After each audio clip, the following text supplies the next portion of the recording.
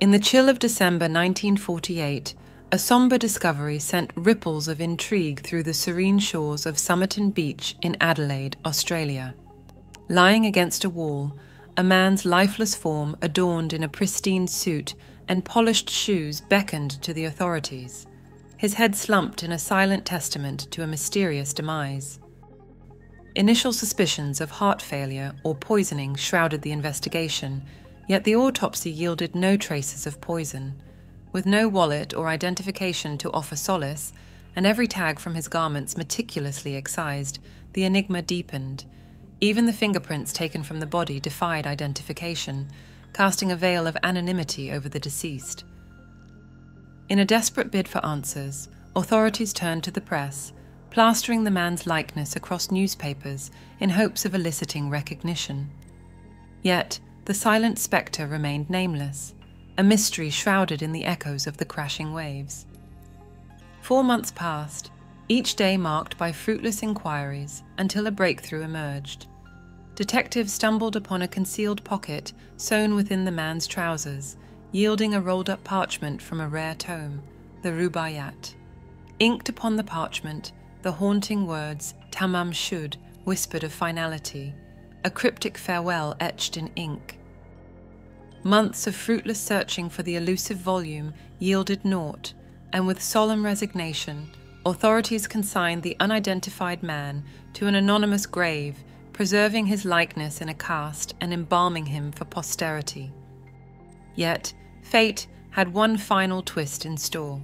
8 months hence, a man stepped into the police station, his tale intertwined with the tendrils of the mysterious affair. He recounted discovering a copy of the Rubaiyat within his parked car near Somerton Beach, a revelation spurred by the media's clamour for answers. Within its pages lay a torn fragment, a perfect match to the parchment found upon the Somerton Man. The book bore a phone number and a cryptic code, leading investigators to a woman named Jessica Thompson, whose evasive demeanour only deepened the enigma.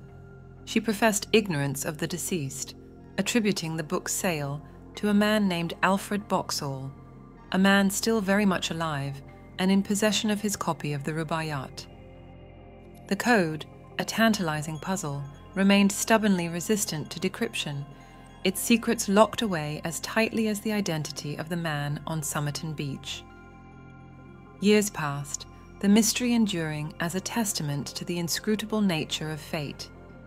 Yet, a glimmer of hope emerged in the unlikeliest of places.